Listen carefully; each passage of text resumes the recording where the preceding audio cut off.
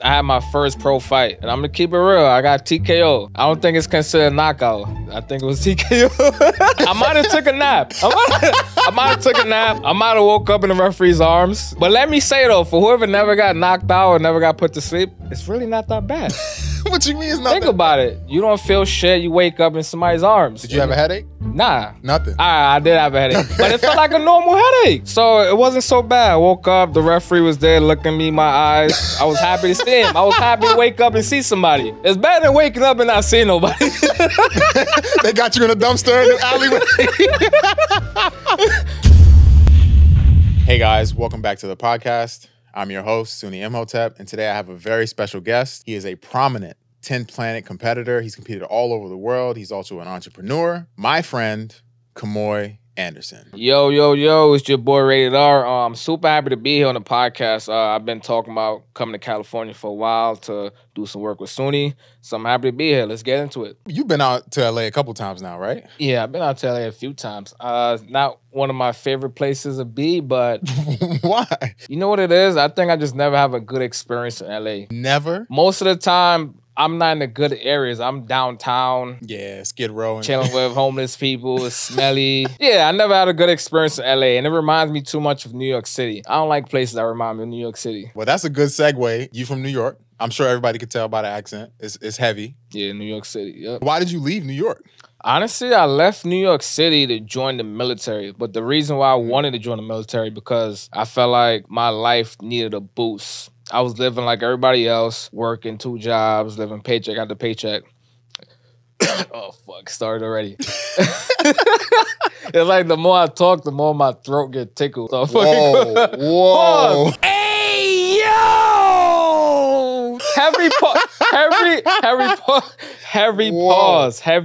Heaviest of pauses. Let's get back into it. Yeah, man, I was living like everybody else, and I knew I needed to do something to give my life a boost, and I knew the military would put you in a good position in life, and which it did for me. So I joined the military, and from there, I ended up in Texas. I started in El Paso, Texas, and I just recently moved to Austin, Texas, like 2 years ago. I hear Austin is an amazing place. Yeah, man, Austin's pretty amazing. I feel like every city in Texas separated itself from the other cities. Yeah. Like Dallas is Dallas, Houston's Houston, yeah. Austin's Austin. Like the cities is never too similar. And it's pretty far apart too. Each city is like a good 2 to 3 hours apart. How far is it from Austin to El Paso? A good 9-hour drive, 2 hours on the plane. That's disgusting. Nah, not even. Disgusting. Because a decent road trip is a minimum of at least 10 hours. A decent road trip. Okay. I can see that. I'm used to the road trips out here where it's like you drive 2 hours, 3 hours, and you somewhere else. Maximum like 4 or 5. Wait, hold on. You used to be driving across the country though. You're right. That's true. I was. Yeah, so I was. A little 10 hours should be nothing to you. No, it's not. It's still nothing. I love driving, so that's, you know. People always think I love driving, but they don't understand, like, I don't love driving. I just rather have my car. I want to be in control of my damn destiny. I don't want to be working on another man's time, telling me when I gotta go to the airport, telling me when I gotta return a car rental. I want to decide when the fuck I want to go back. Yeah, nah, I feel you. I agree with you 100%. And then keep this, and you could have all your shit in your car. That's fact. When you travel on the plane, you gotta get a book bag, you gotta pack certain shit. Whatever, you don't have enough shit. Yeah. But you could throw all your shit in the car you want. I even keep a pillow and a sheet in my trunk. You just never know when you gotta pop out a sheet, have a little take a nap. Picnic. You just never know. Yeah. So I like to be prepared for everything, and I feel like when I have my car, I'm always prepared. Word. Let's talk a little bit first before we get into the state of jiu-jitsu. How you got into martial arts to begin with? That's just how it was in high school. That was a culture, not high school. That was a culture of New York City. We always slap boxing. Yeah. Always wrestling. Like I remember all the way back in elementary school. We used to be walking by the lunchroom, and there used to be like an area where just a bunch of trash from the cafeteria. Yeah. And what we do when we see that? Body slam. Try to body slam motherfuckers to that shit. Yeah. And it was fun. It was like a daily thing we do, and it was fun. So just growing up, always wanted to slap box. And you know how it is in the hood. Get a pair of boxing gloves. We outside boxing. So it was always just an activity we do. I took it a step further. I remember it was when UFC first started popping. I remember guys like Rampage, Chuck Liddell. I ordered some UFC gloves online, and I started a little parking lot. Yeah. You remember that? You remember that? yeah, I remember started that. a little parking I forgot lot. about that, Yeah, a bro. little street fighting thing going on. It was fun, What man. year was that? That had to be like 2009. Okay, 2009. 2008, 2009, yeah. Fresh out of high school. That's crazy. There you go. Woo! There you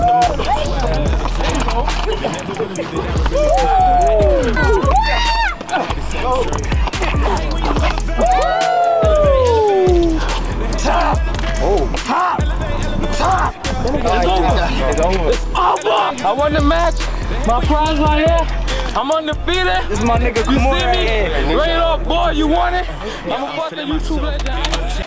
Yeah, so we started a little parking lot brawl, and it was fun, man. There was a little bit of money up, no crazy money. We had no money, a little $20 up, $20 up. Yeah. So just doing that, me and my friend, we decided like, hey, like let's join the actual gym. And at the time, we didn't have that much money either, but we was really into sport. With me, also, I should mention, before even all that, I was wrestling in high school. Okay, yeah, that's important. Yeah. Right, so with that experience Did you wrestle all 4 years? I kind of came towards the end of my freshman year. So I started messing with the wrestling team a little bit during the off season. Yeah. And then we just continued from there. Okay. So with just having that wrestling background, it's kind of hard to avoid MMA. Yeah. You got wrestling, you should be doing MMA. That's how it was. So that's what really got me into it, man. I started wrestling. Then we started the backyard stuff. Yeah, from there, I just joined the official gym and then just took it off from there. Did some competition. You said you started competing. Where were you competing in when you started? Oh, we started competing in jiu-jitsu tournaments because at the time, all I knew was wrestling. I wasn't even doing real jiu-jitsu. I was just fucking wrestling. Yeah. And it was like tournaments like Naga, points tournaments. Oh, yeah, all you need to do was fucking wrestle. Yeah, if you get your 2 points and stay on top. That's it. That's it. Funny thing is, I wasn't even staying on top because I wouldn't even know what to do on top. I was taking motherfuckers down and just letting them back up. Looking for a tech ball. That's all I have videos on YouTube of me doing that. That's all I knew how to do. Wow. Did you ever get sub back then too or no? No, I didn't get sub. Wow. Even then, because at the same time, it's still the white belt division. Yeah. Oh, so true, it's kind. So technically, I was kind of cheating because if you got wrestling experience, you're supposed to be intermediate. You're supposed to be rolling with the blue belt. You're supposed to be like, you're supposed to be intermediate. So that's how it happened. You were in the military. Did you do anything in the military? Because I know the military has like boxing and different stuff like that. Did you do any of that when you were in the military? The funny thing is... Also, what branch of the military were you? I was in the Army. In the Army, okay. Funny thing is, you would think that. You would think I was doing all that cool stuff in the military, but my unit was so ass. Like, they didn't give a fuck about our personal needs, what we wanted to do. They didn't care about they just give a fuck about the mission. Yeah. The mission. Ask anybody that used to be in the military. The mission. Like, who gives a... Yo, there be days when ain't shit going on, ain't no mission. Yeah. But they still don't want us to do shit for it because the mission. You know what I'm saying? So I didn't do none of that fun stuff in the military. But the funny thing is, I got serious back into training again once my unit deployed, because my unit deployed and I didn't go with them. So it's just pretty much like 10 soldiers left behind with shit to do because everybody's gone, getting shot at and blowing up. We from New York. Fuck ISIS. Once everybody deployed, we didn't have shit to do. We sweeping every day, looking like idiots, not doing shit. And then I was like, yo, I got all this free time. I need to train again. And also, I was weighing like 208 pounds. I was big as hell, and I wanted to get back into fitness. Yeah. And I knew it would be easier to get back into it if I had like a coach, had a team, had some kind of structure versus trying to go to the gym by myself, trying to motivate myself. Yeah. So that's what really got me back into it. What's the transition then from you getting out to being a regular civilian again and then starting your training journey again? Yo, the funny thing is, I acquired a lot of MMA fights while active duty. Oh, really? And I didn't know that. It's shocking because being in the military, we some of the most busiest people ever. Yeah. So for the fact that I'm even able to train and go away for a weekend to fight, I acquire at least 7 to 8 fights. Wow. Active duty. Wow. Nobody in the military knew I was fighting at all. How did they not know? Because I didn't want them to know my business. I don't want these niggas to know what I'm doing in real life. You don't ever tell the military what you're doing in real life. Okay. Because think about it. Imagine I tell these motherfuckers I'm fighting MMA, and now it's time to do PT, and I don't feel like running. They gonna be like, oh, you MMA fighter, you can't run, you can't do 10 push-ups. Like, if you really don't want to do shit, and you just act like, this shit hurts, they gonna look at you, you MMA fighter, you should be So you would have just been putting a target on yourself if they knew you was a fighter. Because they were gonna be expecting you to be like a super athlete. They gonna want you to do the most. So nobody knew I was fighting. So every time when I had a fight schedule, I always had that anxiety, like, fuck, man. I hope no crazy shit pop up where they telling us, even though it's a weekend, we need all soldiers to report in. Because that happens. The military, they own you. You could be home smashing your wife and you get a call, everybody show up now. You have to go. Oh, you gotta go. So surprisingly, I was able to gather so many fights without nothing crazy like that happening. So I was real lucky for that. And you said you had how many? Like 7, 8 fights? Had a good about 7 to 8 amateurs fight while active duty. Okay. A lot of people don't know that. I don't really talk about the military much, but a lot of people don't know like I was in and I was like fighting at the same time. Wow. Okay. Was this when I met you? Were you in the military when I met you? I was in the military. Yes. Wait, that was like 2017? That was like 2017, yeah. 2017. I went to one of your... That was my first fight ever. That was your first one? Yeah. That's crazy that was like the first one. I didn't know that was the first, bro. I thought you had been fighting. Wait, let me hold on. Let me tell that story. I even got that to begin with. So my coach, just because they saw I know how to wrestle, and at that time, if you know how to wrestle, then you automatically a fighter. Oh, yeah. They just think you can be successful. So one of my coaches was like, you want to fight MMA? And I was like, me? I don't know, 'cause I didn't really sign up to be a competitor. I just wanted to get in shape. So he was like, you want to fight? I was like, I guess. I don't know. Yeah. And in my mind, I'm like, and the funny thing is, this was around a time where not everybody knew how to wrestle. So if you knew how to wrestle, you was punishing everybody. you was already a top of, you know what I'm saying? So I was like, shit, I guess. I was weighing like 200 pounds, I think, and I had to cut to 185. This was when you fought the dude from Greg Jackson's gym, right? Yeah. Wow. Right. That's crazy. Right. And that was in New Mexico? Yeah, that was in New Mexico. Wow. I remember that. That's funny how that even happened because I was working for Google at the time, driving around doing some photography shit for them. And I happened to be in El Paso and our mutual friend, May, you remember May? Oh, yeah. Yeah. Okay. So May, shout out to May. I asked May because we were training at the same gym in DC. And I was like, oh, I'm gonna be in your hometown. Where should I go train? She was like, oh, you go to my old gym in El Paso. I was like, all right, cool. So I went there and I walk in, I'm training. Y'all, whoever was on the team was loving me. They was like, yo, come back, teach a class. You remember that whole shit?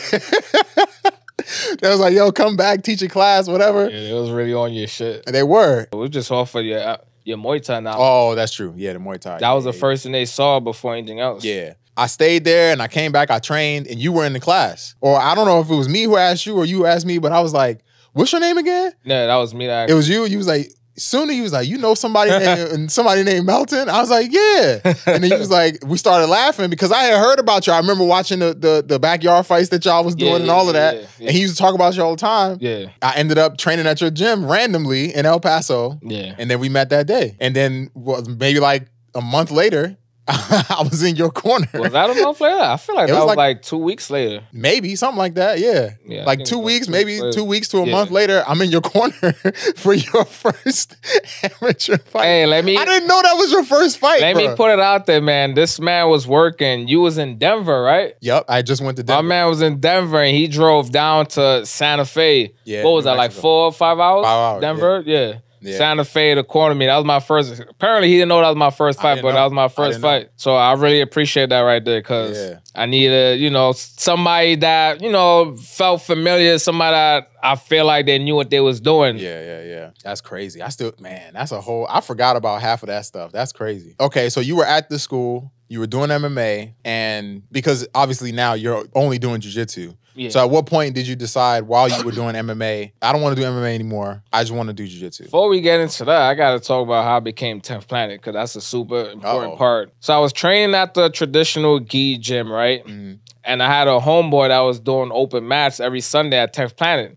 Oh yeah, that's right, you did. You started with the gi. So he knew I was doing MMA and he was like, yo, you should come to open mat at 10th Planet. They got MMA fighters there. They got this guy named Andy Varela, this guy named Ricky. And I was like, all right, bet I'll come through. Came through, became cool with all them dudes, Andy and all them dudes, because they was all fighters at the time. Yeah. So I just started going to open mat every Sunday at 10th Planet. And after a while, I just started liking the whole no-gi system. I started sparring with them. I started just doing MMA training with them. As a fighter, you're going to come across this a lot. You can accidentally end up at a place and it's gonna feel like that's where you belong. Like it's your home. It's gonna feel that's where you belong. Like the atmosphere feels right, the people there feels right. You're gonna feel like this is where I could level up. But this is where the lesson comes in. Instead of me doing that sneaky shit where a lot of these young fighters do, like dip off on they coach and don't even communicate or tell nothing, I sat down with my coach. At first, I was trying to, it was like a relationship. I was like, yo, I know you my girl, but shorty right there, you know, sure look good. Can I date both of you guys? Yeah. And my coach was like, you know what, yo? Just be full-time at 10th Planet. I think that would be good for you. Oh, wow. He told you that? Yeah. Wow. This was at Briggs? Yeah, and he didn't even say it in no malicious way. Yeah. Cause he knew what I'm doing. He know I'm fighting MMA, and he knew the guys around, they could only take me that far. Yeah. And he knew what 10th Planet had to offer. That's love. So he was like, yo, you know what, man? You should just be full-time with them. I was like, you sure? Because I'm telling you, I was trying to do both, bro. Yeah. I didn't even know how the hell I would have maintained that. I was trying, only because out of loyalty. I just didn't want to dip off and left my coach like that. Right. Out of loyalty, I want to do both. But he put me first. He knew what was best for me. And he was like, you know what? Just be full-time. I was full-time 10th Planet. But let me shout out to Andy Varela though, because he's the one that kind of motivated me to even join 10th Planet. It was just being connected with him. Like I'm saying, just being around like-minded people like yourself, other serious competitors. Like being around Andy, that just made me wanted to be 10th Planet because he was doing everything I want to do. He's fighting MMA, doing no-gi grappling. So he kind of was a motivator for me to even be 10th Planet to begin with. I remember that day when I made a decision. I came there and I was asking the owner, I was like, hey, what's the prices? And you heard me asking for the prices. He got excited. He was like, yeah. My man got excited. So shout out to him because he helped me be where I'm at right now. You know what I'm saying? If I never met him, who knows? I probably would have never been 10th Planet. I probably would have been fucking have on some heavy ass gi right now. Some heavy ass hot ass gi right now. Okay. So that's gonna move into my next question. So did you mainly focus on no-gi because at the time you were doing MMA, or was it just that you didn't like the gi anymore? I think it started with MMA because I'm always getting ready for MMA fight. I'm not gonna wear a damn gi with a MMA gloves on. I mean, I disagree with you on that, but well, you wear a gi with a MMA gloves on? No, but I think personally, this is just me. I've heard other people say this, and I never really understood it. But I do think that training with the gi helps your no-gi because you kind of get to understand how to control somebody. And then if you understand how to control them with the grips, you can kind of modify those grips because it helps you to understand what you need to control in order to do certain things. So it helps me understand control a little bit better. So when I'm doing no-gi, you know, I'm all about control. You're not wrong though, but we talking about what's gonna benefit me in MMA. I'm an MMA fighter too. Right, but you just said you feel like the gi will complement no gi. Which in MMA gonna complement MMA though? Which is MMA basically. It's the same thing. No. Bro, trust me when I tell you, a lot of the same stuff that I do in the gi, I do in no gi, and it translates into MMA. All right, so and to be fair, when I'm doing the gi, I'm also only doing things that I know will translate into MMA. All right, so I'm not doing no fucking lasso and all that. I don't do none of that stuff. So if you're in MMA camp right now, are you doing gi jiu-jitsu? Yes. No, for what? I just told you it helps me, bro. I disagree with that. If I'm in MMA camp, I'm sticking with my damn no gi. I feel like I do more. I mean, I do wrestling. We do wrestling twice a week. But I'm just saying, I'm not playing around with no damn gi if I'm in MMA camp. I hear you. Everybody got their own preference. But if it works for you, then cool. Exactly. You know, but back to your question. So I got more into the no-gi because not only because I was an MMA fighter, because it was just more fun. Like my style was just built more for no-gi. You know what I'm saying? Like I started, you know what's so funny? I always say when a beginner come to the gym, teach them freaking submission and they can be hooked. I think I got hooked to no-gi because I started learning submissions. Yeah. More no-gi submissions. I was like, oh shit. Yo, I was never doing the damn darts and no damn gi. I started doing the darts, freaking neckties and no-gi. Well, the submissions is a little bit different. Like you can do a darts in the gi, but it's kind of hard. But I'm saying that technique just never came across in the gi class. So stuff like that was cool to me. I was excited to do a damn darts and all that shit. So yeah, man, like no-gi just made sense. I just started having more fun in no-gi. Don't get me wrong. I still I still know how to grapple in the gi. I actually have a gi in my trunk right now. Oh. I carry that shit with me everywhere I go. You just never, like, back to the whole having your own car. You just never know what's going to pop off. You might run into some gi guy. He's talking shit. To this day, you know, I started doing the same shit, but I started doing that in San Diego because I remember when I moved from DC to San Diego, when I first moved, there was no, I didn't have a home gym. Yeah. So I was running around traveling to different gyms. I just started keeping all my training gear in my car. I had a pair of gloves, I had my shin guards, I had my MMA gloves, and I had 2 gis and a set of no gi clothes in the car. You did have a cereal bowl in your car too. I did have a cereal bowl. Yes, I did. Yes, I did. I didn't forget that one. I did have the cereal bowl in my car with the feet up on the dashboard. Don't forget that. Yeah, we didn't forget that one. Nah, the reason why I say that is because, you know, I used to go out places, like go to parties or meet up with friends or whatever, and people be like, oh yeah, we about to go train. I'm trying to go too. What's up? Let's go train. Right. And so if you got all your stuff with you, you don't got to be like, oh, I got to go home first and blah, blah, blah, blah. No, let's go right now. Right, and that's the same mindset I have. I like have my own car because I like to be, you never know what's going to happen. Yeah. So I'm going to talk about what made me go jiu-jitsu 100%. So it was 2019, I had my first pro fight. And I'm going to keep it real. I got TKO. I don't think it's considered knockout. I think it was TKO. I don't know. I might have took a nap. I might have took a nap. I might have wake up. I'm not gonna lie to you. I remember when I watched it, I felt bad. I might have woke up in the referee's arms. You know what I'm saying? But let me say though, for whoever never got knocked out or never got put to sleep, it's really not that bad. What you mean it's not Think about it. You don't feel shit. You wake up in somebody's arms. Did you have a headache? Nah. Nothing. I did have a headache. But it felt like a normal headache. Okay. All right. So it wasn't so bad. I woke up, the referee was there looking me in my eyes. I was happy to see him. I was happy to wake up and see somebody. It's better than waking up and not seeing nobody. They got you in a dumpster in the alleyway.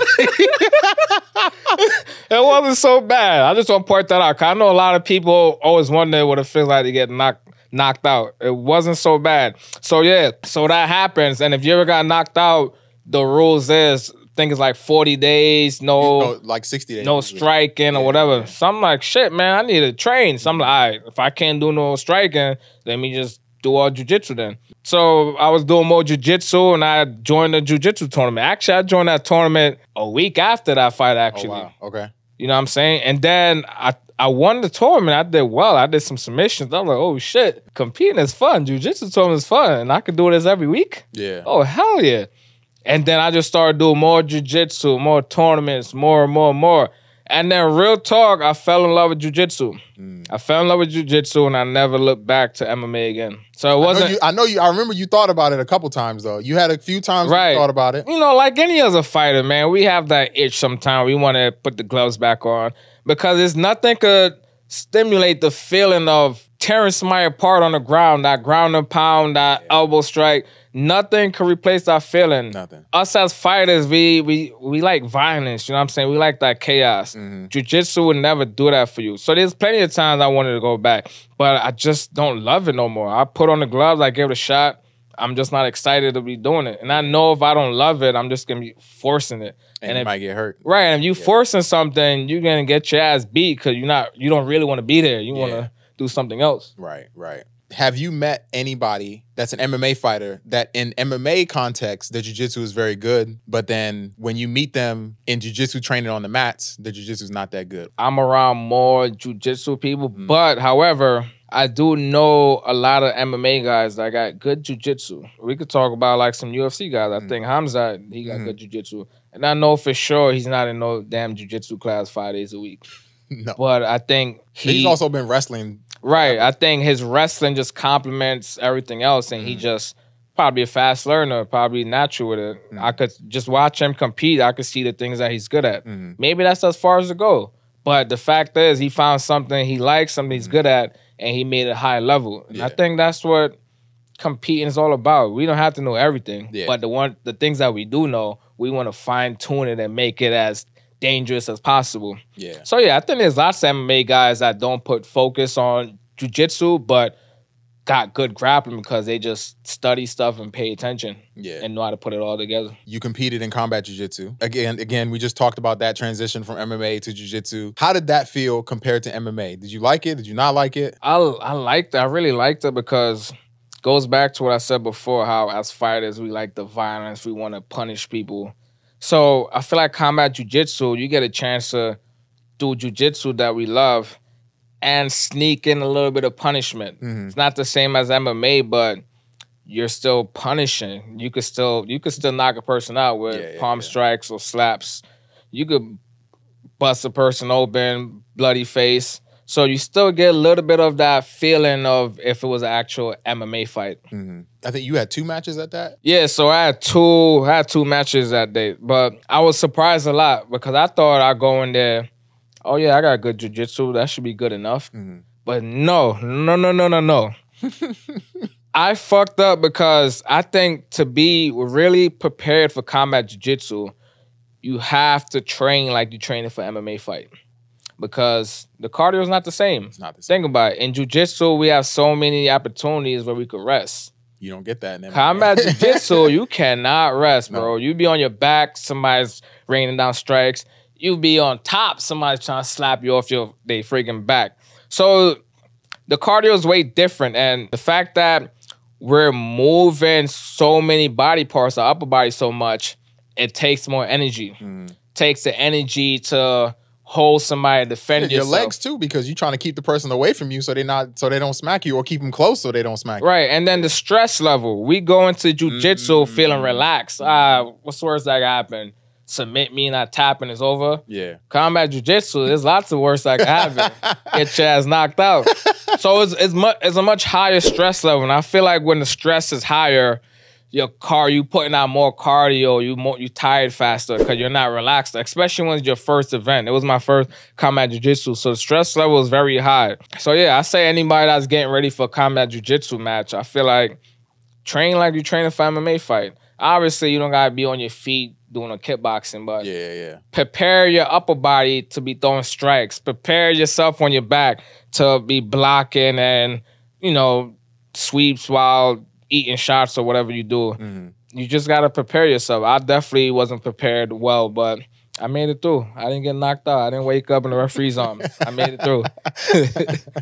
You started your own jiu-jitsu promotion called Main Character Jiu-Jitsu out in Austin, Texas. Yeah. Tell me the premise behind Main Character Jiu-Jitsu. So pretty much the way it all started was because I did a mock tournament, a mock 3v3 tournament in my gym just for fun, for some YouTube content. Everything worked out so well. Like, everybody had such a good time. People was putting up money. We had money, like, whoever could do certain stuff, like suplex their opponent or do certain submissions. Came out so well, man. Everybody had such a good time that I was talking to the owner of the gym, Curtis Hemroff, about it. And he was just like, you should call it something. You should make this a thing. And I was like, can I? He was like, yeah, you should make this a thing. I was like, all right. And then I made a thing. Then we were just thinking of names. They were just telling me a whole bunch of silly names. Rated R this, rated R that. I'm like, I'm not going to name it rated R nothing. Hell no. I want it to be a name that children could be a part of it. Parents will want to support it.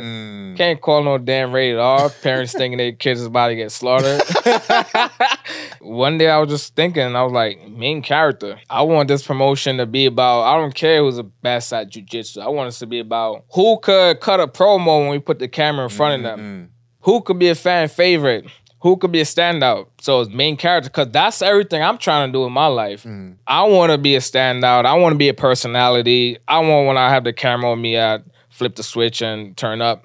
So that's what I'm looking for. So main character. So that's everything it means. Main character. Who's the main character? Who's standing out? I don't care how good your leg locks is. You could be a good ass grappler and I put the fucking mic in front of you.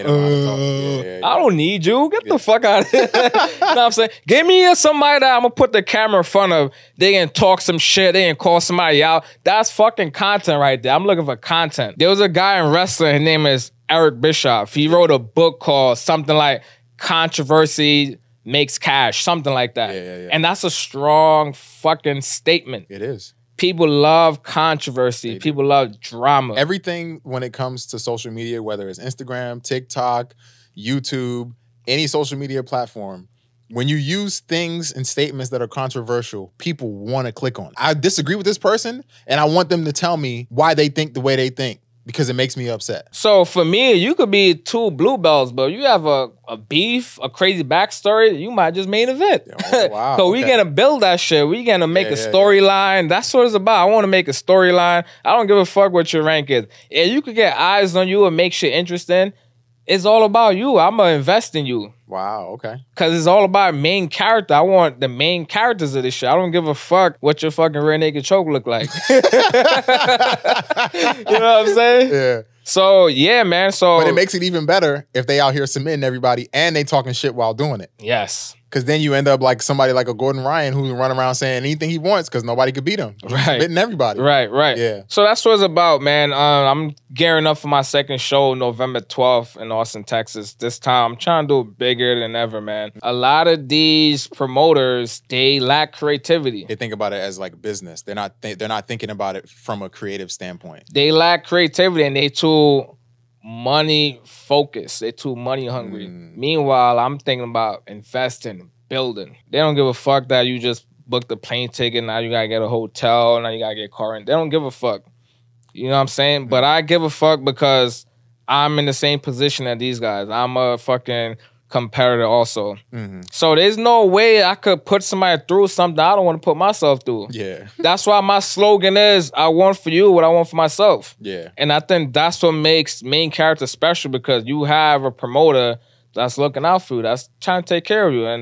And on that, I created a system where fans, they could tip and donate to the fighters. So it's a QR code that we running on the stream. So if they like somebody, we run it on the stream throughout the whole show. We put it on our social media. All they gotta do, tip however, and put in the subject the fighter's name. Oh wow! Think about it. It costs me nothing to do that. Right. And it all goes to entertaining, and if they talk this shit and they do it all goes to the fighters. Why every promotion can't do this? Because they don't give a fuck. No, they want the money. Yeah, you're right. They don't give a fuck, bro. Right. Wow. They don't give a fuck. Think about it, man. You just spent fucking $400 to travel out to Austin, Texas. Now you just left Austin, Texas with $700 in tips. Yeah. One woman in my last show made at least over $700 in fucking tips. Wow. Think about it, man. Did she win? She didn't win. She won one match and lost in the quarters. Okay. But left for $700 in tips. Because I appreciate anybody that book a damn plane ticket and come out to compete for me. That's a lot, man. I appreciate that. Word. What do you do for fun? What do you like to do for fun? Honestly, man, fun for me is like just traveling, road trip. But the funny thing is, my fun goes right back into training. Yeah. Even with me traveling, I'm going to travel and get some training in. That's fun to me. But besides that, I like going to like lounges, bars here and there. I like doing some outdoor stuff. Basic. I'm sure when you at these lounges and bars and stuff, or even when you traveling, you meeting some nice ladies while you out there. I mean, I feel like that's part of the experience, man. That's part of the traveling experience. Like, especially, you know, when you're a semi-well-known person, people can see you, recognize you, and they're gonna, you know. Yeah. It's part of it. When you go city to city, you got to make some friends. You know what I'm saying? You got to make friends in every city you go to. That's just part of the experience. So yeah. You ain't making friends though. These ain't friends though. Don't try to act. Everybody's a fucking friend. Same thing a woman be saying. He's just a friend. Oh, everybody's a damn friend. Is that what it is? Okay. What I do want to talk about or ask about is how your experience has been dating within the martial arts community or outside of it. I don't know how much time you got to date outside of the community, but what's been your experience? Yo, check this out. I'm gonna tell you a story. All right. First thing first, let me put it out there.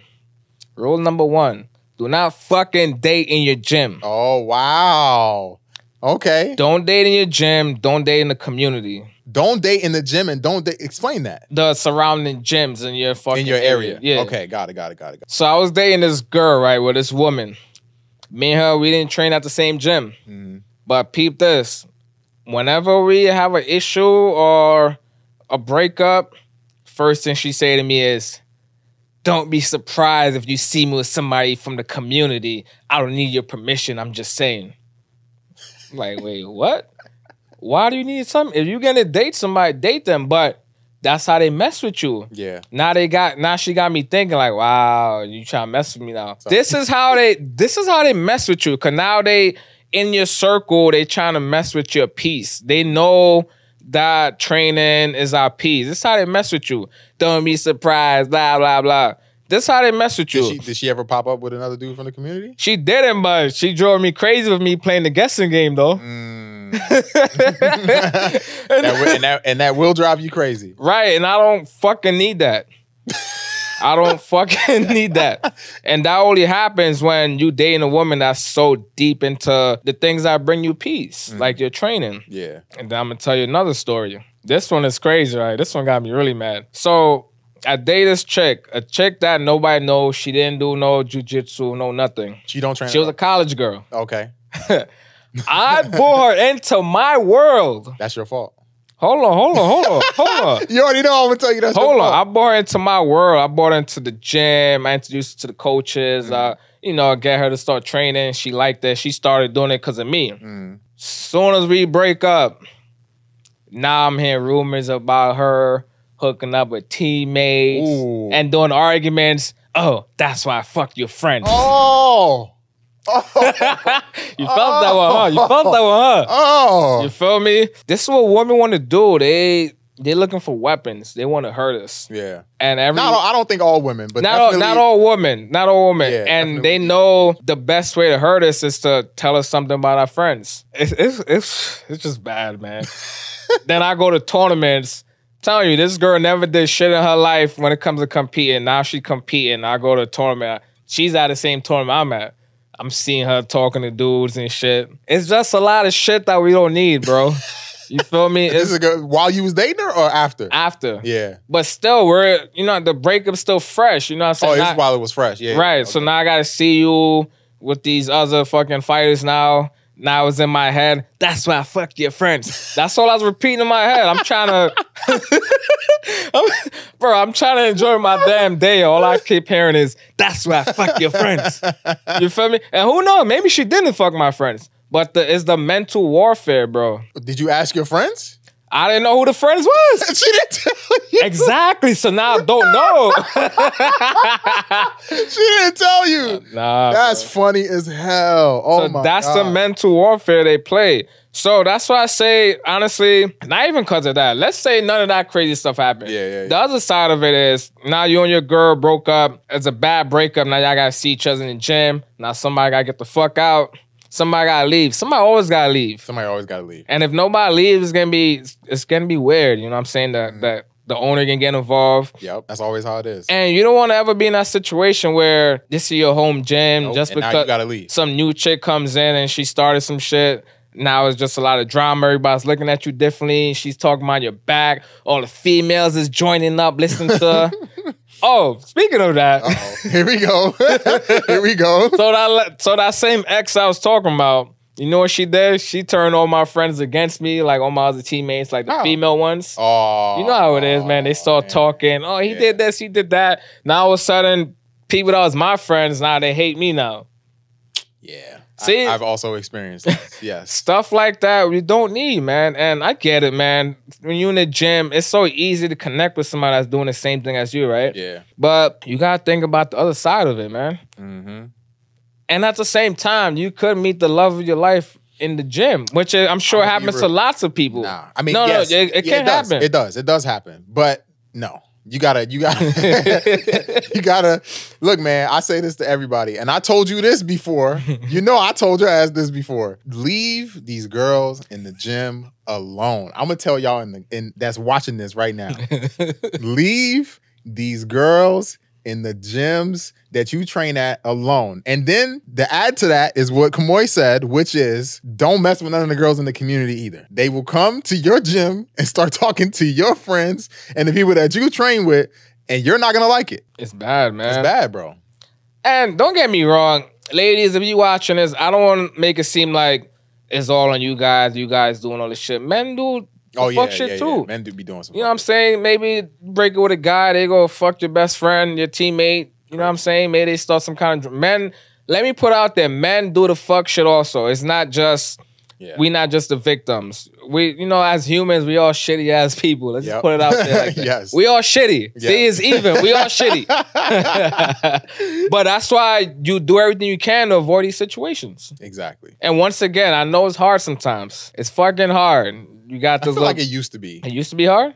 I mean, I'm saying this now as a 32-year-old man, but I feel like when I was younger, it might have been more difficult, but now it's like, bro, I don't need. But it's easy for you to say that. You already experienced it all already. Oh, yeah, you know better at this point. I definitely know better at this point. You know what I'm saying? And I try to tell everybody else what to do and not to do. So that's actually going to segue right into my next question. Aside from we can start with that. But what are some do's and don'ts of being in the gym with the opposite sex from a man and a woman's perspective? Don't date in your damn gym. Yep. As a fucking coach, don't date your fucking students. Can you repeat that one more time, sir? As a fucking coach, do not date your fucking students. Thank you. Go ahead. Once again, I know it's hard. I know we got these little baddie white belts running around, shaking that little bubble butt. I know, bro. I know. It's hard, bro. They want to hang out. They want to go watch fights. They want to hang out after the fights. I know, bro. We drunk. Hey, just keep it between us. I get it, bro. I get it. But don't do it. It's only gonna screw you over in the long, especially if you care about your career. Yes. Especially if you're not the owner, you're an employee. I mean, you fuck shit up. You get fired. You could lose your job because that owner gonna care more about the students that, you know, the members. I'm keeping it real with you guys, man. We not angels out here. Us men, we not angels. It's hard sometimes. These little white belts running around, their little bubble butts and short shorts. We get it, man. We fucking savages, we primals. We get it. But you have to use everything in your power to keep it professional. Cause it's only gonna benefit you in the long run. Absolutely. Well, you got any dues? When it comes to like relationships or just in general in the gym? In general in the gym. Yeah, man. Be a fucking leader. Be a leader, bro. Like I see too many coaches that just think about themselves, man. It's kind of sad when you see competitors go to tournaments by themselves, looking around for their fucking coach that said they was gonna be there. Not saying no names, Mike Diaz, but you know, you got these competitors go to these tournaments by themselves, looking around for their coaches, like calling, looking like. Remember that meme with the African guy with the phone calling? We don't know who he's calling, but it was a funny meme. Yeah. Please be there for your students, man, because those students will always remember that, man. They're gonna be by your side no matter what. Absolutely. You could leave your gym and they can follow you, bro. Yep. Students will be loyal if you there for them. Yep. Be there for your students. Because some students really need that, you know what I'm saying? They do. And then you got other students that don't need that. Yeah, they don't give a fuck. For the ones that need it, like, please be there for your students because that's super important. You know, something that I want to talk about too. But a lot of people have an issue with some of the rules that a lot of gyms have. And it's not just jiu-jitsu gyms, but just martial arts gyms in general. And I think some rules are good because we need to have respect and discipline. But then I think some rules are just like, what the fuck are we doing? I'll start off with one and then you can go. I think the dumbest rule that any gym could employ is that you can't train at another gym. You can't cross-train at another gym. And then if you do, they call you a traitor, they say this and they say that. If you want to go cross-train because one of your friends trains at another gym and you want to go train with them, I don't see any reason why you shouldn't. If there's an open mat, I don't think there's any reason why you shouldn't be allowed to go to this open mat or go to this training over here. But that's my opinion. So what about you? I don't really like those gyms that force you to wear certain things, force you to wear... I used to be like that. I used to be like that. Well, you used to like it or no? I used to hate it, but I understand it now from a business standpoint. Because, right, but hold on. You understand from a business standpoint, but if your students are paying fucking member, why are you telling me what to wear? Think about it this way. And this is the reason why I say it's a business decision. For example, I've trained at 2 gyms now that have enforced this rule. Alliance recently enforced that rule before I left, where you have to have an Alliance patch on your gi. So they're not telling you what gi to wear. They're not telling you what color gi to wear. They're just telling you whatever gi you wear, whoever you're sponsored by, it doesn't matter, but you have to have an Alliance patch on your gi, which I don't have a problem with. I think that's fine because you are representing my gym.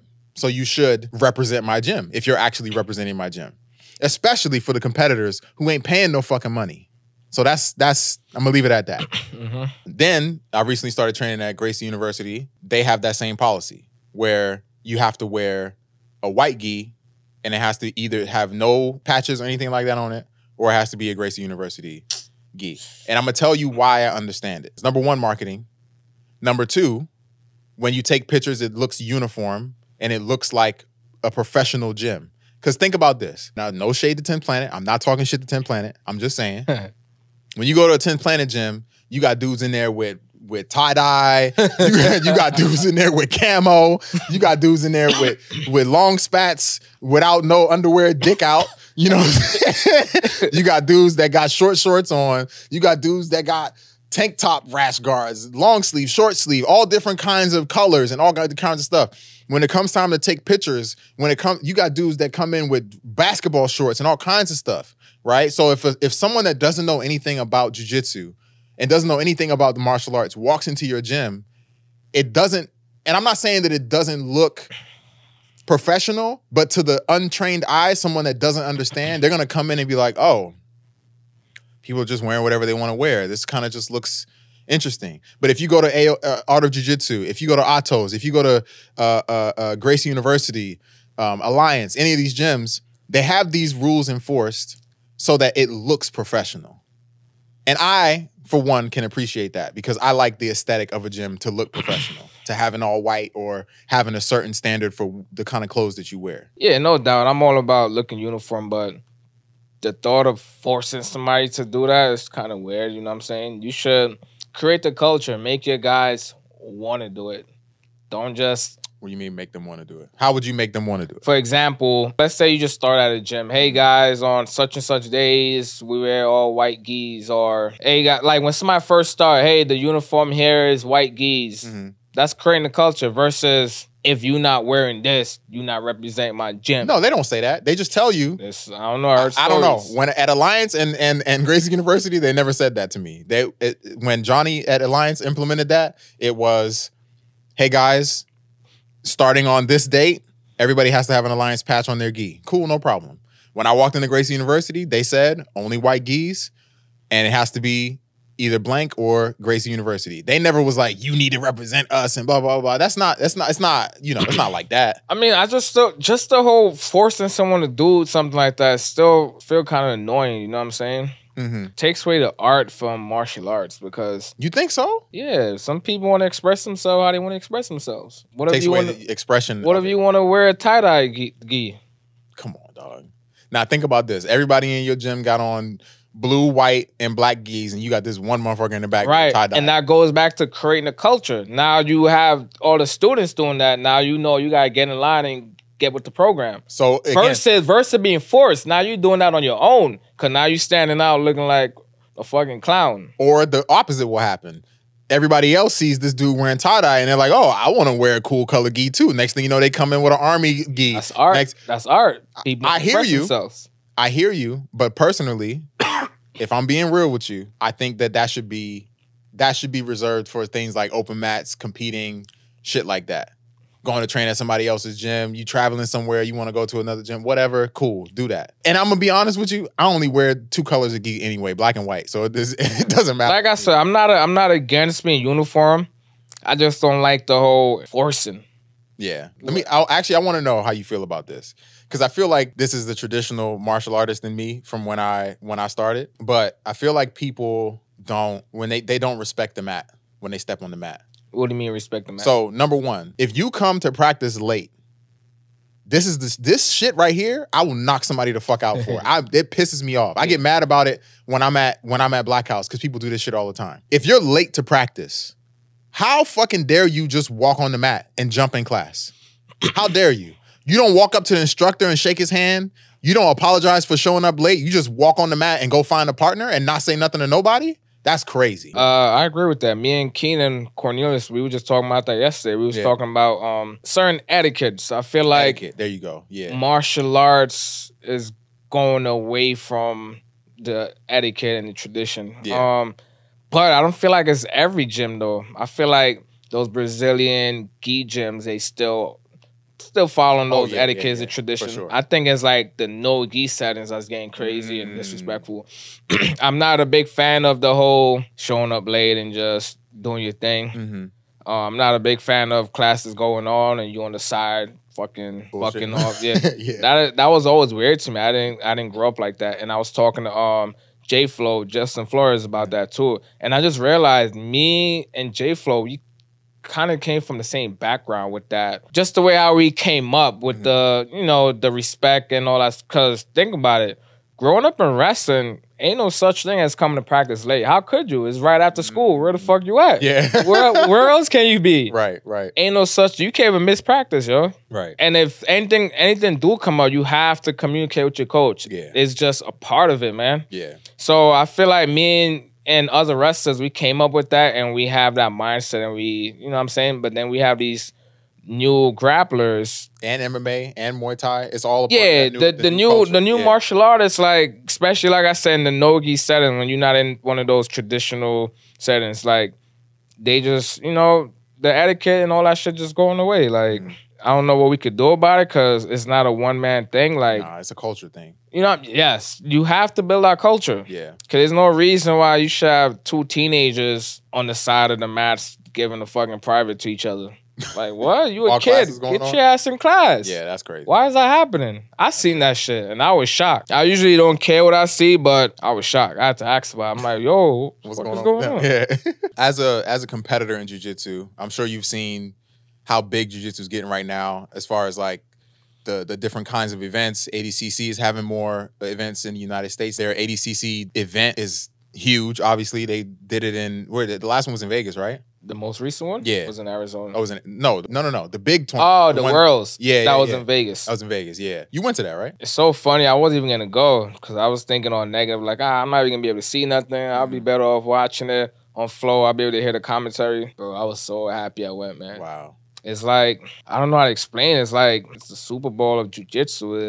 Is where you want to be, man. Like, if you're a fan, you should be there, man. Yeah. The same way how motherfuckers saving up for a Taylor Swift concert or Beyonce concert. Yeah. You need to be at ADCC every fucking 2 years it happens. So with all these big tournaments happening, and then obviously the UFC doing these invitationals now, how do you feel about the state of jiu-jitsu, number one? And then two, I think jiu-jitsu becoming more mainstream. To be really, really honest, I see a lot of platforms that's really trying to really push it. But I feel like it's not really moving, like it's stuck where it's at. Why you say that? Because we got one championship, they putting on grappling now. Yep. But who else cares about that besides the people that does it? What they want to do is when they say mainstream, they want it to be to a point where we gaining new fans, people that don't even know what jiu-jitsu is. Kind of like how MMA, right. I don't. That's gonna be hard to do. And it's mainly because jiu-jitsu is not that exciting of a sport like MMA. I disagree. Boxing the reason why I say I disagree is only because of it's the rule set that makes it exciting or not exciting. I think the ADCC style rule set, where you can't do this pulling guard bullshit, you have to wrestle, and you can't just stall out and sit in positions. You really got to go for it. Like all those matches that we watched that ADCC Worlds, all that shit was exciting. All right, but answer this question. Yeah. If a stranger walk into a bar, we got jiu-jitsu on one TV, we got boxing on other TV. Oh, they gonna watch boxing. Exactly. Yeah. It's easier to understand boxing because you see one person getting punched in the face, punching another person in the face. Right. And the thing about jiu-jitsu is it's not always fireworks, man. That's true. It's only a matter of time till you get bored of motherfuckers sitting on their ass butt scooting. And what can you do about that? It's not a rule set thing. Motherfuckers always gonna find a way to be on their ass butt scooting. They can find a way to hold somebody in their close guard and hold that shit for their life. In my opinion, it's never gonna get to where people think it's gonna get to or want it to get to because it's just not that exciting for a person that don't know shit about jiu-jitsu to watch. The fans that we are gonna draw in is fans that probably watch MMA or fans that probably... But that's a lot of people. If you really think about it, there's a lot of people that watch MMA. So their gateway might be MMA, and then through MMA, they'll learn more about wrestling because of people like Bo Nickel and Daniel Cormier and some of these other guys who come from wrestling. And then they'll learn about kickboxing and some of these other things because of guys like Izzy and other people.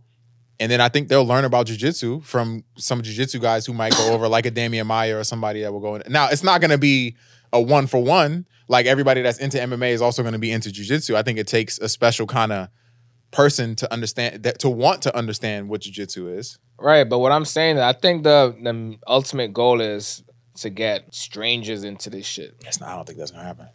That's what I'm trying to say. I think that's the ultimate goal, though. That doesn't make sense. Think about it. Conor McGregor, he's a superstar now. People that don't even know shit about fucking MMA. They know Conor McGregor is. Yes. And I think that's where jiu-jitsu want to go. People that don't even know shit about martial arts, they want people like that to watch. Yeah, but that's only going to work for like one person. Right. Like a Gordon Ryan. Right. And a lot of people know who Gordon Ryan is, but right. do they know anybody else? Right. And that's what I'm saying. I just feel like due to the fact of what the sport is, it's never going to go that far. I just feel like that. 'Cause I'm telling you right now, put on boxing, put on jiu-jitsu, nobody's looking at jiu-jitsu. Yeah.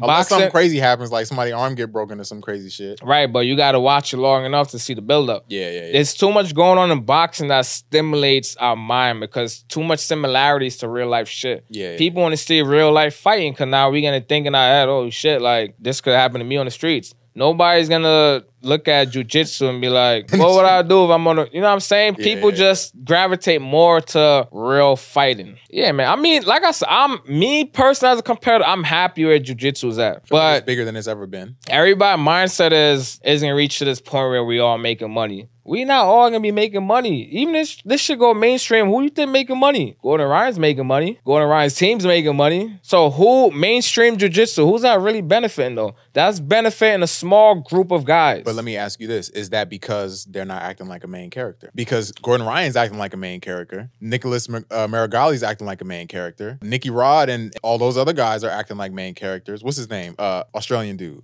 Craig Jones. Craig Jones is acting like a main character. So to your point about the whole main character and the reason why you started that promotion is because you're looking for people who can bring those eyes and that to the sport, to the promotion. But peep this though. Yeah. There's main characters out there that would never get the opportunity to show that they're main character. Because these promoters not even looking their way. First place they can look is who Gordon got, what Gordon team got, what Craig Jones team got. Who these guys, these UFC fighters got. I would say ONE FC is giving people that chance. Are they really? Because who they gave that chance to? So the guys that Mikey Musumeci, that Ty Rotolo, that Cade Rotolo. Those are the 1% dudes. No, but listen to what I'm saying to you. The people that they're competing against is the people that they're giving the chances to. No, those guys that have won worlds in IBJJF. No. Those guys are getting flown out to ONE to compete with those guys. Look. So I'm not saying that it's everybody. Obviously, it's a small pool of people, right? But what I'm saying is there are people that are given those chances. Think about all the guys that Mikey fought, all the guys that Rotolo fought. It's probably dudes that's on their roster, MMA fighters on their roster. No, I'm telling you, it's dudes from jiu-jitsu that have won worlds in IBJJF, and they're calling them over to come compete with them. Well, they haven't did it enough yet. I see one or two guys that went over there to face those guys. One or two guys, and those are guys that's part of the 1% dudes that's probably top in their country. Yeah. One or two guys, but it's still not enough to say, all right, we going somewhere now. Let me tell you what could happen now that would make me say we going somewhere now. Okay. Let's say ONE do a fucking tournament and do a tournament that do like a qualifier to even get into a tournament. And with a qualifier, open qualifier, that means then anybody could join. So any random dude that got the skills could win it. Now they on ONE FC competing. That's giving opportunities. So is that what the ADCC Opens are doing? I don't think so. I think ADCC Open is just... How is the Open different from the qualifiers? The qualifiers get you a direct spot. Trials, if you win trials or even place top 2, you could get an invite. If you win, you in. I mean, don't get me wrong. You do well in the Opens, there's gonna be some eyes on you, some eyes. But at the end of the day, people really care about trials. Because look, we just had a most recent Open in Arizona. People won, but by Monday, we're not talking about it no more. It's supposed to be so big, right? Why we not talking about it? Why we not giving these guys that won Open shine? Why they not in the conversation? I mean, that's the same thing in IBJJF. No, the fuck is not. You win Nogi Worlds. That's Nogi Worlds, though. But they trying to spin. They trying to spin these Opens like every Open is Worlds. That's how they trying to play it. Oh, I see it. Because in my opinion, Nogi Worlds and Gi Worlds is the comparison to ADCC Worlds, right? Nah, you can't. I mean, in what it means in the jiu-jitsu community, right? What it means. Like, but it doesn't hold the same weight though. You don't think so? Fuck, yo. ADCC. You think ADCC holds way more weight than anything? Bro, ADCC Worlds is the fucking Super Bowl of jiu-jitsu. Okay. I'm not disagreeing with you. It does not hold the same weight. It does not. But the point I'm trying to make is you win these tournaments by Monday. Okay, let's start talking about the next tournament. We trying to go mainstream, but we only talking about specific people. If fucking Gordon Ryan does an ADCC Open, wins it, we gonna be talking about Gordon Ryan all week. We gonna be showing highlights of his shit. Yeah. So you can't say you want to push the tournament, to push the sport, but you only want to push certain individuals. Well, then let me ask you this. When it comes to MMA, there's like 3 or 4 main outlets, right? You got MMA Fighting, MMA Junkie.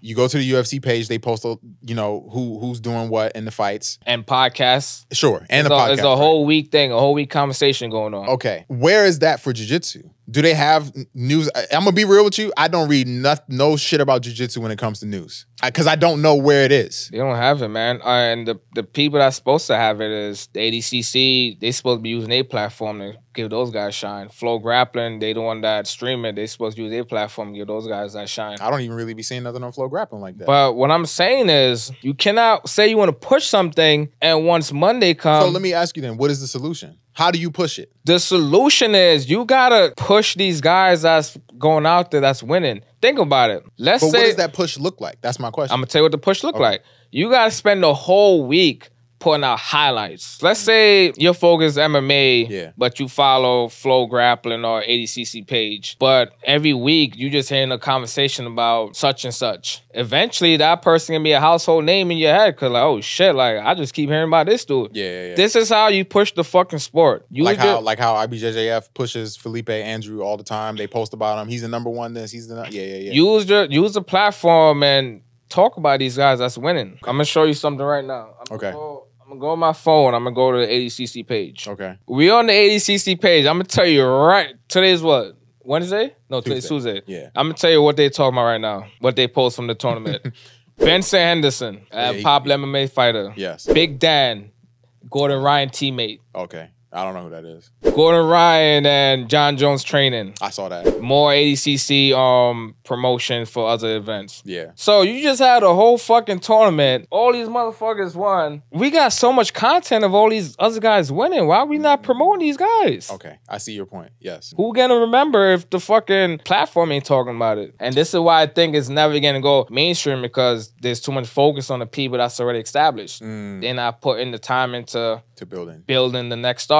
Anyway, we'll move past that. I want to talk to you about some stuff that's going on in the real world, not the martial arts world, our little community. Yeah. We got word that Tory Lanez got 10 fucking years for shooting at Meg Thee Stallion. I want to hear your opinion on this, sir. Tory Lanez is one of my favorite artists right now. I feel like he's a good artist, man. The man could rap, the man could sing. If I'm chilling with a shorty, we might just have Tory Lanez on shuffle.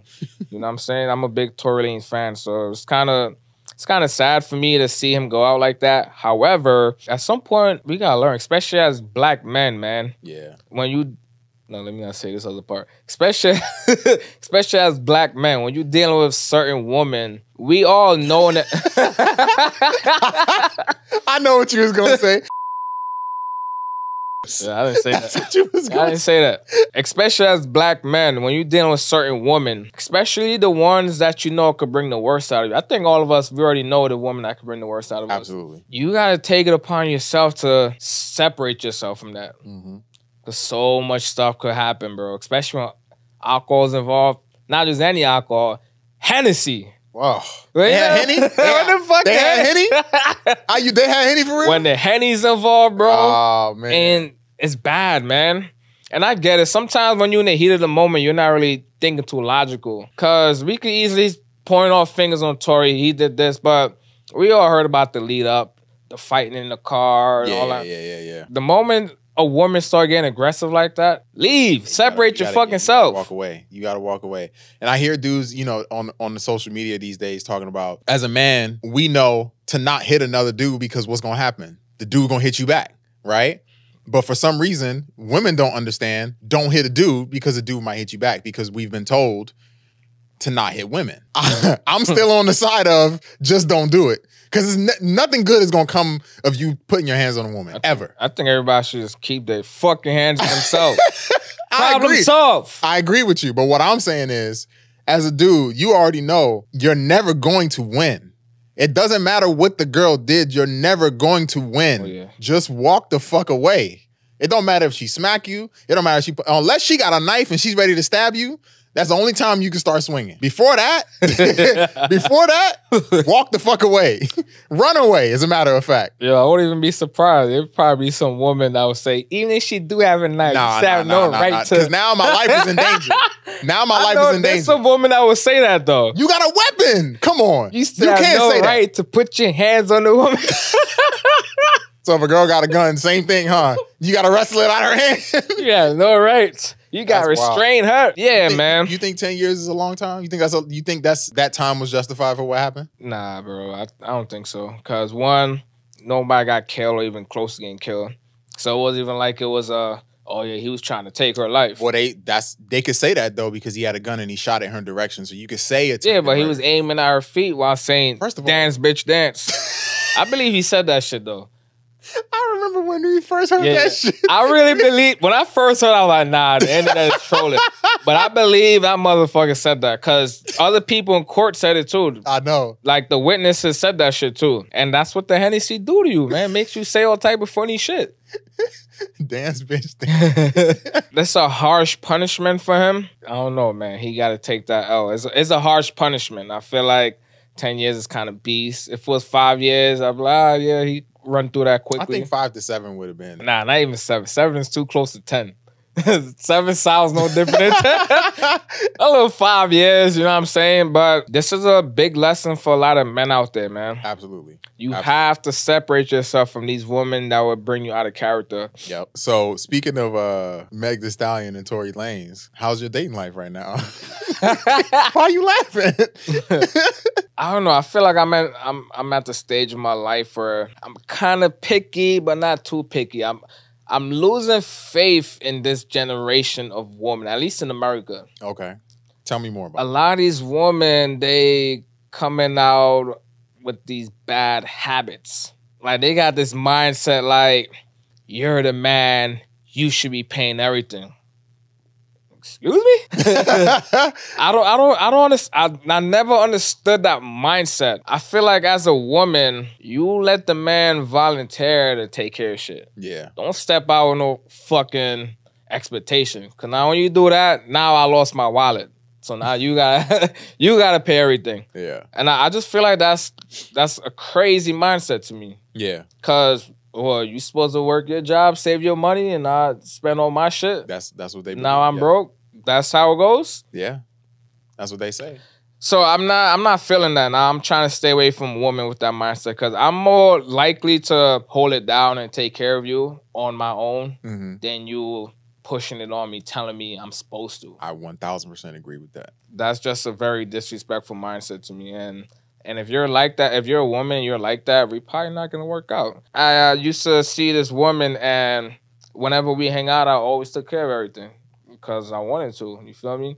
One time I didn't take care of everything. You know, what was the circumstances for that? It was just a bad month, you know what I'm saying, where I got some stuff coming up and I'm just trying to save some money, you know what I'm saying? I just wasn't in a position to really ball out that week. Right. You know what she said to me? She said, "Oh, I'm not used to that. This is below my standard." Below my standard? Hello. One time. Every time I hung out with this chick, I took care of everything. Wow. Who's raising these ladies? That's wild to me. You know what I'm saying? Like, that's wild. You don't know what I got going on. I think that there's a large, I don't even want to say large because I don't think that it's a large group of women. I just think that there is a group of women that seem to think that men should pay for everything for them. And I think, if I'm being honest with you, I think there are some women that get that naturally because they are someone who should be paid for. And when I say that, this is what I mean. If you got a girl, this your girlfriend, and she's supporting you, she's helping you with whatever you got going on, she's helping clean, she's helping cook for you. I'm not saying she's a maid or nothing like that, but she's helping you when she can. She's not doing it all the time, but she's showing you that she cares about what you're doing. She's trying to support you. She's literally saying verbally, I want to help support you. What can I do to help? When you have somebody that's trying to support you like that, that's your partner, that's your girl, when you making money, you gonna want to spend it on her. That's what I'm saying. And that's why I said that it depends on the person, because that person should be spent on, because they're showing you that they support you. I agree with that. But there's a lot of girls that just come out thinking that, oh, because I got a vagina, you need to be paying for everything for me. That's just the way it needs to be. And I don't have to do anything. I don't have to say anything. I have to provide no value to you as a woman, as a human being. I have to provide no value, and you should just pay for everything simply because I'm attractive. I don't feel like this is an issue that's ever gonna get fixed. It's gonna get fixed. No, I don't think so. Can I tell you why it's gonna get fixed? Why is that? Because those women, a lot of them, I'm not gonna say all of them, because there are dudes out here that do just want to pay for shit. There's a lot of dudes like that too, who their only value is the money that they have. They're not smart. They don't know how to talk to people. They're not charismatic. They literally only have money, and that's the only thing they can use. So there are guys like that that will do that simply because of that. I think what is going to stop that is when those same women that are using their looks and attractiveness to get money, to get things out of men, in the way that we're talking about, when they get to a certain age and men don't want to fuck with them no more, and then they're single at 35, they're single at 40, and I hear a lot of people, men and women, saying, oh, I'm happy being single. Again, I want to say this, men and women, I'm not picking on just women right now, men and women who say, I'm happy being single, no the fuck you're not. Nobody wants to be single. Nobody wants to be 50 years old and be alone. Nobody wants to be 50 years old not having kids running around. And yes, there are some people that don't want to have kids, but I'm not talking about them, because that's a small majority of people. Most people want to have a family. Most people want to have a wife or a husband. Most people want to have a family. And so for anybody that's around that age that doesn't have that, they're lying to you if they tell you that they're happy. And guess what's going to happen? These girls that are growing up are going to see these miserable ass men and women who said these same things, and they're not going to want to be like them. But the issue is, the reason why I said it's not going to change. So let's say you got a woman that's 25 years old. She's getting everything taken care of for her. Now she's 45, all that stops. And now she's facing the harsh reality. There's just going to be another baddie that's 25 years old. The cycle continues. There's always going to be somebody that's willing to be the simp. It's never somebody's always going to take that place. It's going to be a new baddie. It's going to be a new nerd that's ready to spend everything. Think about it. If dudes is paying hundreds of dollars for some fucking feet pictures, that's deep. Can we talk about this for a second? Because I still, it blows my mind that there are dudes that literally take money out of their bank account and give it to a woman simply because she's showing ass, or even worse, you're paying money for her OnlyFans and she's fucking, you're paying to watch her fuck another dude. That's wild to me, bruh. Nah, ain't nothing more wild than paying to lick at somebody's foot. You got your fetishes and whatever. People could do whatever they want to do with that. So you understand the feet then, but you don't understand OnlyFans. I don't understand none of it. But I'm just saying, you don't understand the worst though. Watching another woman get fucked. So you understand you're paying money to watch a woman that you think is beautiful. You lusting after her, and you're paying $100 a month, $20 a month, however the fuck much it is, to watch her have sex with somebody else. Not you. Let me explain that though. That's crazy. I think I know where it came from. They form this connection with the person. They able to have conversation. They form this connection. And when they watch it, they trick their mind to think that's them. And then they start fucking beating their meat. And they just form that connection. They switch off the man's face and put their face. It's no different than watching a porno. The only difference is you feel like you personally know the person. You never watch a porno and put your face on the dude's face? Hell no. No. You never did that? Nah. I do it all the time, bro. Nah. If I'm watching a porn, my face gotta be on that dude's face. First of all, it's been years, literally years since the last time I watched porn. But I want to say this though. I want to make this very clear. I'm not saying that this is the women's fault. It's not. It's our fault. Because they wouldn't be doing OnlyFans if motherfuckers wasn't paying. If dudes wasn't paying for it, they wouldn't be doing this to make money off of it. But we're so fucking degenerate that we keep paying money to watch this. But you know what I think? I think society needs that though. Let me explain. Tell me. For hundreds of years, there's always been sex workers. OnlyFans just an evolution of it. But dude, at least if you're doing real sex work, And when I say real sex work, I mean like you're going to a strip club or you're going to a prostitute. That makes sense to me. Right, but OnlyFans is the mental portion though. At least have somebody sucking your dick. God damn. If you're gonna pay money, if this girl's gonna take half your check every month and you're gonna watch her have sex with somebody else, why not pay $100 and go fuck a prostitute? Because OnlyFans is more convenient. You on your crib. You on your fucking phone under your sheets. Listen to me. All right, we look at it like it's stupid, but I try to keep an open mind and try to understand why and what dudes get out of it. I just would never understand the feet part. That's the only thing I don't fucking get. I just don't understand the fucking foot fetish. I would never get that part. But do dudes see feet and imagine a fucking vagina between the toes? I don't get it. I don't understand it. I don't get it. If you're watching this right now, please explain this feet fetish thing in the comments. Explain why it's such a thing. Explain why you want to pay $100 for somebody's toes, man. Let's talk about it. Let's talk about it. But I guess this is my thing.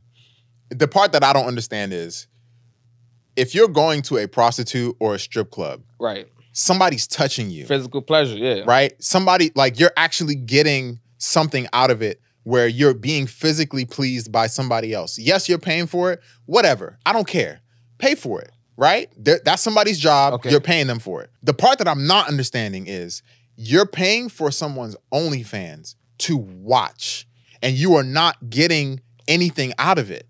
All right. What are you getting out of it when you watch somebody else? Let me ask you this question. What's the difference between you playing paintball and you playing Call of Duty? One is physical and the other one is like mental, right? Mental stimulation, right? Yes. I think that's what it is. Okay. You going to see a prostitute is physical. Yes. You watching porn or somebody's OnlyFans is the mental portion. That's a good point. We from both of them, we're still getting something. You getting something when you play paintball. Yes. You getting something when you play Call of Duty. But there's a difference. There's pain. There's a negative association or a negative feeling associated with paintball because you get shot and it hurts. Okay. Sure, it's not a bullet, but it still hurts. All right. Versus you playing Call of Duty, you get the rush and the adrenaline of having your character run around and you shooting different things and you doing different things. You get to feel like you're a soldier. You get to feel like you're doing whatever. The same thing for why somebody's watching somebody get fucked. But this is real life. You can actually go fuck somebody and get actual pleasure. And you can also put the controller down and go play paintball. That's not pleasure, though. You see what I'm saying? Pleasure. Why not? Because you get shot. That's not pleasure. Some people if somebody like shoots you in your back, some people like that rush and getting shot. Some people like it. Okay, and if you like that rush of going out and getting negative emotion, pain. But why does it gotta be negative? Because pain is a negative. Says who? What do you mean? Says who? Why do pain gotta be considered negative? That's the reality of human nature. Pain is a negative thing. Pleasure is a positive thing. All right, but playing paintball, you're not just getting pain out of it. No, you're not. You're not. But the point that I'm trying to make with that is there is some kind of physical interaction happening, right? Where you're getting shot, right? And you're doing something, but it's a negative thing. It's a painful thing. That's like anybody who will tell you, "Oh, I like to play fighting video games, but I don't want to go train. I don't want to go fight because I don't want what's associated with fighting, which is pain." Right. How many people you know will tell you, "I don't want to have sex because I don't want the joy and pleasure that's involved with having sex"? No one would tell you that. I don't think that's what it is, though. I think it's a convenience. Pay $100, go down to the massage parlor. I ain't racist. But go get one of these little tie joints to massage you up and give you a happy ending. Right, but can you do that at will, though? Of course you can. I know dudes that do that at will. They will go on a random fucking Tuesday, Thursday. All right, but pay can you do that after closing hours? I'm sure. No, you can. Why not? They closed. So that equals you paying for this girl's rent. The convenience. I'm sure they got prostitutes that do home visits, nigga. Like, I know they got that. All right, but a lot of guys not comfortable with that. It's the convenience. What are we talking about? Everything in life, there's a mental portion to everything. Okay. Some people might like the mental portion more than the physical portion for whatever strange reason. Everybody's strange. Humans is fucking strange ass people. I'm not saying that we don't all have our shit. I'm just saying it doesn't make sense to me. You know what I would understand? These fucking feet pictures, man. How the hell you just paid $100 to look at somebody's toe? Yo, that person could literally Google some feet and send to you. So the same way you don't get the feet is how I don't get when these guys look at fucking foot, what do they see? Like, do they see something else? Like, do they see something we don't see? I don't know.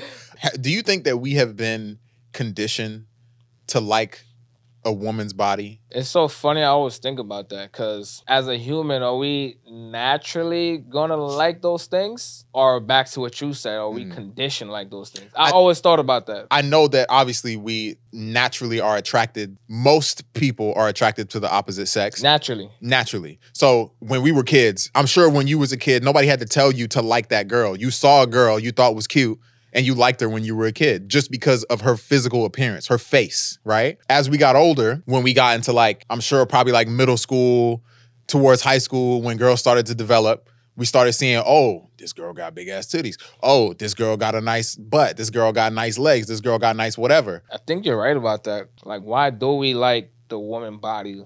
This is something I just thought about. I remember when I was younger that somebody did say that as a man, we have been more predispositioned to look at women that have those kind of features, like big breasts, like wide hips and big butts, because the big breast means food for the child. And the wide hips mean, it's like, what do they say for women? They call it childbearing hips, right? Yeah, I heard that before. So I think maybe subconsciously that's why we're thinking about it, but in our mind, we're just thinking about it sexually, like, oh, she got a nice butt. Yeah. You know what I'm saying? So nobody's looking at no chick and be like, yeah, she look like she could carry 2 big hips. Why? She could carry some kids. But I think primarily that's probably what it means. But we've programmed ourselves to think about it in a sexual way. You know what I also think it is? What? Me as a fucking kid, I was exposed to bro. Oh, I think all of us were. Right, at that that's young where age. It starts. Yeah. Yeah. We seen that shit going on, fucking people fucking, we gonna want to do the same thing because that's what we see. Yeah. And then naturally, we start getting turned on. We want to try it out, and then we realize this is a good thing. Yeah. We realize how it make us feel. Yeah. You know what I'm saying? So it all starts with porn. For me, at least. I think a lot of dudes our age, or the late night music videos with girls shaking their asses and doing the BET Uncut. You remember that shit? Yeah, I remember that. What was that one video? The tip drill joint. That was like the my man said, woo. Bro, man. That was like the one that set it off where they really started doing all kinds of crazy shit. Yeah, man. Ladies, I appreciate you guys. I appreciate them titties. that little bubble butt you bouncing around. We appreciate it, you know what I'm saying? Like, we want to be good to you guys. We want to feed you guys. We want to make you guys laugh. We want to do all these things for you guys. You know what I'm saying? We hope that you want to do the same to us.